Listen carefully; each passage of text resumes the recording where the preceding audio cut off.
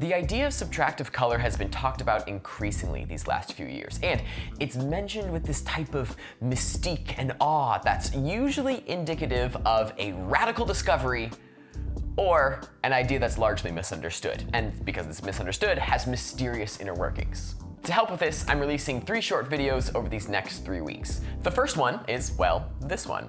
We're gonna look at the results that subtractive color gives us. Next week, we're gonna look at additive versus subtractive color theory. And finally, I'm gonna do a plugin review for simplifying this whole process in DaVinci Resolve, and some details on how to get that plugin for free. When filmmakers and colorists use the term subtractive color, most of the time what they're referring to is one of 2 things.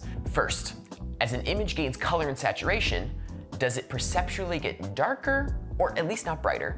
And secondly, sometimes people are just referring to working with cyan, magenta, and yellow rather than red, green, and blue. Let's focus on that first one though, because most of the time that's what people are referring to. So as an image becomes more colorful, it gets perceptually darker or at least not perceptually brighter. For an example, here are 2 images. With the image on the left, I'm going to increase saturation by using the saturation knob on my color panel. As you see, the image not only gets more saturated, but also perceptually brighter as well. Now, I'm pushing the saturation a lot further than normal to help with this example. Now, for the image on the right, I'm going to increase colorfulness using a more subtractive method. While the overall saturation levels are similar, you'll notice that the image on the right feels deeper rather than brighter.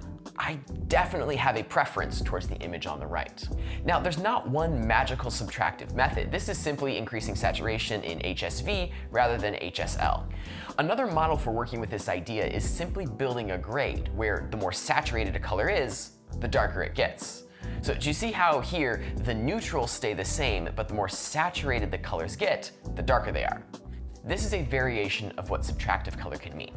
Well, there's our quick introduction into subtractive color. Next week, we're going to get a bit more nerdy on color theory, and the last video is where we do that plugin review and how to make these adjustments in Resolve.